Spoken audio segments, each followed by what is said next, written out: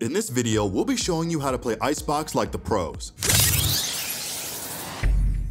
ICEBOX can be one of the more challenging maps in the game to perform on. Maybe players struggle with consistency on ICEBOX since in some games it feels like attackers have 100% control of the tempo, and in others it feels like the defenders are impenetrable. So if you want to learn how to heat up on ICEBOX, this video was made for you. We will be looking into how the best teams in the world take advantage of these unique layouts to sway the round in their favor, as well as the meta comps and strategies that go with it. And of course, if you want to put these into practice or have someone to guide you up the rank ladder, then make sure to visit us at ProGuides.com, where our Radiant and Immortal level coaches are always eager to help you reach your goal rank. The link is in the description, and let's head right into it. The unique aspect of ICEBOX is that each of the two sites includes a plant zone located at a higher elevation. The first step into understanding how to be consistently successful on ICEBOX is learning how the win condition of planting and defusing the bomb is influenced by the site design. A and B site both have an upper platform that is an extension of the site and where many pro teams will try and get the plant down. The main goal of getting the bomb planted in these positions is because of how many angles the game is exposed to for when the defenders try to defuse. You will see this strategy used a majority of the time on the A bomb site in the window, or on the B bomb site planted from mid. Here, you can see TSM using Sage's wall to ensure a safe plant on top site. The A plant was so strong, in fact, that many pro teams' entire defensive setup was changed to counter this plant. Here, you can see teams like TSM, The Guard, Optic, and FaZe all use this defensive Viper wall to help stop the plant going through. The top B site plant is much less common and only ever used when teams decided on a mid-heavy play. Before jumping into what agents pro teams are running on ICEBOX, let's first talk about the question of the day. Today's question is, do you think the changes on B side are good? I think that the changes are interesting for sure, but it doesn't really make the defender or attacker strategy any different, which is kind of what the whole point of making those changes was in the first place. So it's hard to call it a good change, but it is still a change regardless. So it's been fun adapting to the new angles to deal with. Let us know your thoughts in the comment section below, and let's head into the team comps. ICEBOX is both a combination of choke points and low range angles once you gain access to the site and while working up mid. This leads to the core of most rosters to be Chamber, Viper, Sage, and Sova, since all these agents provide amazing map control and information, while the other agent slot is flexed between KO, Jett, or Omen depending on how their team wants to play. The agent with the highest win rate out of the games we observed would be Jett. Viper and Chamber offer some of the best map control in the entire game since Chamber's trip can be actively held at any distance. Viper, on the other hand, is used more as a sentinel controller hybrid. On attack, her wall does a fantastic job at blocking most angles on both sides for a take, and on defense, her wall is suppressive for attackers to push into and one of the best tools for retaking a site with your team. Sova's whole kit gets insane value on a map like Breeze because of how open the sites become past their entrances. Interestingly enough, Fade was played instead of Sova by C9 in their match against Optic, where C9 had a decisive victory. Sage is arguably one of the most important agents on ICEBOX because of how her wall allows teams to play post plants. Jett is a solid pick on ICEBOX and she takes advantage of the map's verticality and is one of the best agents in the game to wield the AWP. The duelist role is seriously underrepresented on ICEBOX because of how easily accessible bomb sites are when using agents like Viper and Sova. So many pro teams value the extra utility with the other agents. But when a duelist is wanted in a team comp, none really compare to Jett in terms of movement and impact. The biggest advantage she brings to the team is the ability to pressure the neutral zone safely with her AWP. A and B site can both be approached by the attacking team from multiple easy to pressure angles. So having an agent like Jett be able to make attackers think twice about peeking certain angles provides a ton of value. Her updrafts are perfect whether on B or A for using off angles enemies wouldn't expect otherwise. Not to mention her ultimate that not only can she outmaneuver players with rifles, but she is perfectly accurate at all ICEBOX long range angles. When pro teams play ICEBOX, most value Sentinel agents above all else, mainly because of how approachable the sites are for attackers. So agents that stop slow pushes are ideal for this map. Chamber is perfect for ICEBOX and he sees most of his play on the B site. The reason for this is because he is able to hold all of B main with a forward position, and he is able to TP out if the enemy is trying to push the site.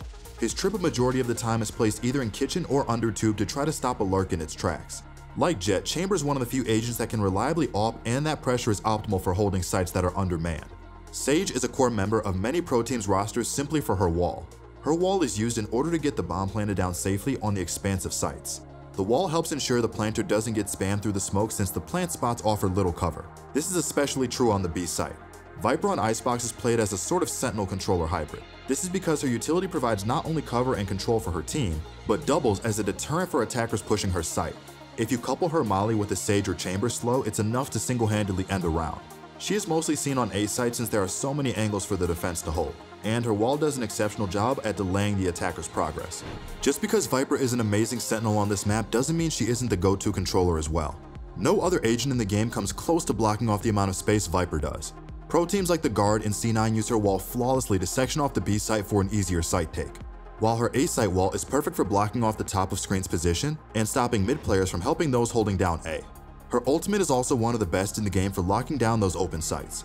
On defense, making it almost impossible to take site, and attacking, making it almost impossible to defuse spike. Viper on ICEBOX is one of the rare instances of an agent that can single-handedly define a meta. Sova has seen little contest when it comes to the initiator role. His drone and dart combo provides the most information out of any character in the game, only being rivaled by Fade currently. However, not many teams other than C9 has experimented with Fade on ICEBOX, meaning we need more information to conclude if she is the stronger agent than Sova. Sova is hard to compete with since this drone clears out all of the dangerous angles on B main and gets almost full information on A even after the nerfs to his drone. His ultimate is also fantastic for stopping and picking off spike planters, since like stated before, the plant spots are limited and dangerous if the team doesn't set up correctly. Defending on ICEBOX can be an extremely tall task for teams that are unorganized. The bomb sites have many routes for attackers to pressure, especially A, since cover on site is limited and rotations take an extremely long time compared to other maps. The most important factor to take into account when defending on ICEBOX is your team's plan. Most pro teams have two options, play on-site defense or an off-site defense, aka retake. Most pro teams see playing retake as a more reliable option for defending. C9, for example, plays a retake-oriented defense. They will leave Chamber and Viper to play their respective sites alone, and have them retreat off-site when pressured. Then they will stake a retake together with the mid players consisting of Sova, Sage, and their one flex agent. Sova and Sage are amazing agents for mid since Sova can gather information on who is in mid and B, while Sage plays mid so she can either slow or wall mid to stop a push or quickly rotate to the site being executed on. A-site ICEBOX is arguably one of the hardest to defend sites in the entire game. Pro teams know this and will often let their duelist or sentinel play the site alone and try to get 1 or 2 frags before either retreating or going down themselves. Playing forward on top of pipes or pressure jail is something you will see a lot of teams do in pro play, especially by Chamber or Jet since they have the safest neutral zone pressuring.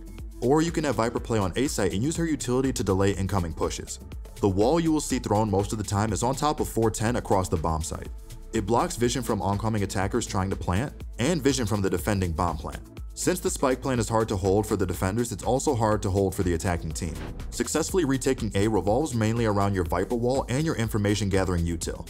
You always want a retake to begin with either a Sova drone dart to reveal enemy locations, followed by your Viper Sage wall to cover the bomb. Always take into account what kind of bomb defusal util the attackers have to stop your retake.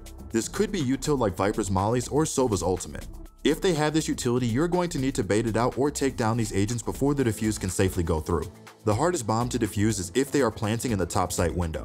If you notice this in your games, asking your Viper to play A as her wall is the most reliable way for you to block angles for a retake. The B site is easier to defend since the attacking team only has one entrance on the site if they don't pressure mid. Chamber is the perfect agent to hold down B since he can apply pressure in the neutral zone then safely TP to the back site to help stop the play or prepare for retake. The other half of defending B is done through mid since a well-timed lurk will destroy a B defense. Most chambers will place their tripwire in kitchen to stop any kind of kitchen pressure and rely on Sage and Sova to hold their mid. The most important fact to remember when defending the B site is to not overstay your welcome. Your teammates for the most part are going to have long rotates to get to you, so it's much better to give the site and play with your team than swing in a 4 and 5 people trying to pressure the site. Play off angles and then play for a retake. For most B retakes, you're not going to have access to your Viper wall, so it revolves around your Sage's wall and your Viper's orb. The attackers have limited space to work with once the spike is planted, so if you have a member of your team opping, it's a good idea to try to give them time to try to look for an opening pick on players playing back yellow or in B main. Use your information gathering tools to clear out back yellow before you push into B main. The reason for this is because if attacks go unchecked in yellow, they form a crossfire on the defenders trying to retake. This will lead to your teammates being timinged and unable to trade. If the bomb is planted B for mid, it's important to make sure you don't give up your ground around B main and yellow. The pressure you put on the attacking team is extremely important. Work with your team and try to time your retake together.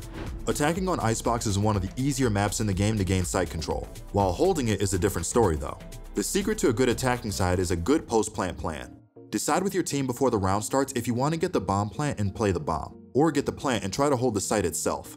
Most pro teams opt for defending the bomb plant rather than the site itself, since there is little cover on the sites themselves. The optimal plant on A site would be up in the top site window, and a mid lurk is optional but not necessary for taking this bomb site. While the B site default plant is optimal since the plant is the safest, if the bomb can be planted for mid as well as yellow, that is better but is much harder to guarantee a safe plant for your team. The B site offers much less cover post-plant than A site does, so a mid-lurk is extremely valuable to stop the defender's retake. Attacking the A site can be done with 4 or even 5 members of your team pressuring through A main since there are so many routes for attack. Most A site takes begin with a Sova dart above the belt that clears pipes, maze, jail, and any other defenders trying to slip their way into the nest. Here you can see TSM shoot this Sova dart while beginning their A take. The best Viper wall to be placed is on top of screens that also block CT. This way, the mid players have a harder time backing up their team on A.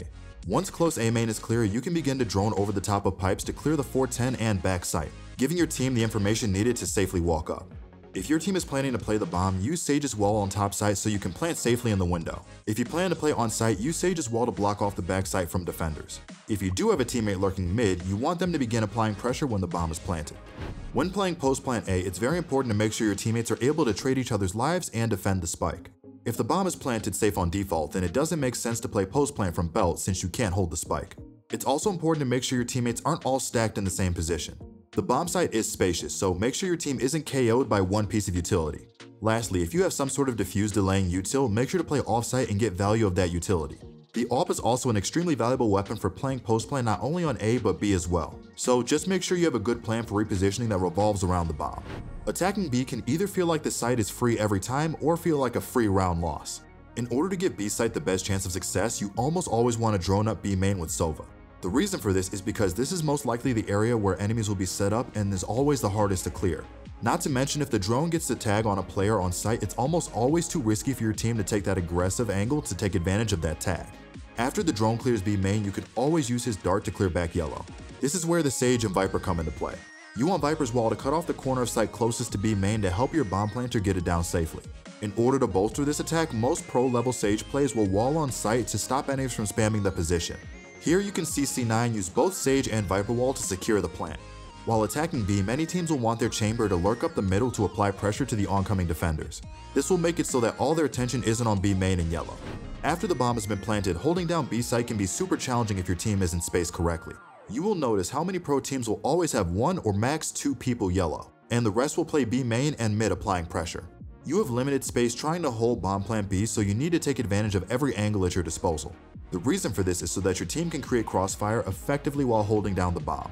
You can also have your chamber or jet AWP on attack in order to hold those long angles from yellow to snowman. Playing on site or in danger is in the position's name, dangerous, especially if the enemy team has any kind of coordination. In this clip, you can see C9 playing their post-plant player with 1 yellow, 1 in the Viper ultimate between yellow and main, 1 player in main itself, and their chamber kind of lurking mid. This forms perfect pressure points that make retaking the site extremely difficult for the enemy team. ICEBOX has gone through a ton of changes and is now regarded as one of the most balanced maps in all of Valorant.